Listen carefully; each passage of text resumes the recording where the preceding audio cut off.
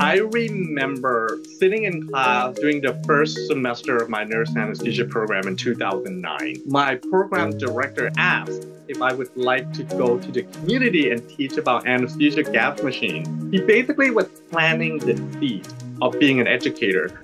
The Betty and Rainbow School of Nursing put a lot of emphasis on transforming healthcare through education, research, and practice, all of which align closely with my own career goal, which make it an ideal environment for me to contribute to the mission and vision of the school and grow as the program director.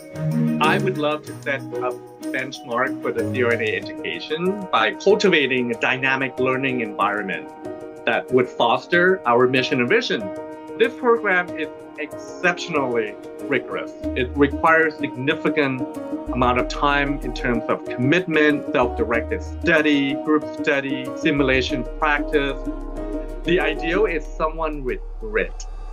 I hope that the graduate of this program will not only be an excellent anesthesia provider, but also to go back to the community, to give back, to volunteer, to be leader.